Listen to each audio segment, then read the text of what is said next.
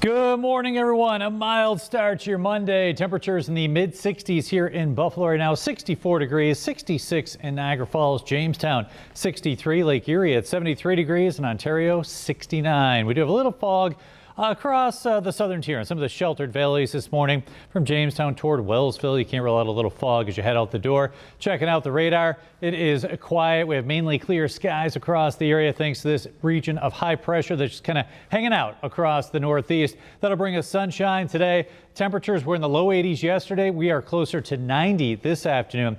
We are tracking, though, Hurricane Beryl moving onshore right now on the Texas coast to the southwest of Galveston as it continues to move off toward the north, and that'll be heading toward Houston later today. So here are the latest numbers as of 5 a.m. Still a hurricane with winds of 80 miles per hour moving to the north at 12 miles per hour. Then it's forecast to pick up some steam and move off toward the northeast and end up over Lake Erie as we head into late Wednesday and Thursday. And that'll bring a lot of tropical moisture to western New York for the middle of the week. Right now, though, it is clear and comfortable. 64 degrees, winds out of the southeast at 6 miles per hour. Your hourly forecast for today.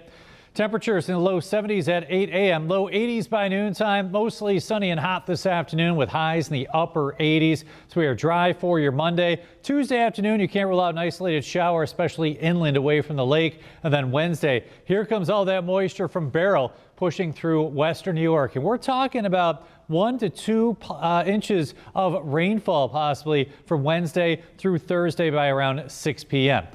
On Tuesday, the center of circulation will be near Little Rock, and then notice all that moisture heading up toward the northeast. And Wednesday will be a real soaker here in western New York with that rain tapering off late on Thursday, setting the stage for some pretty nice weather for the end of the week and the weekend.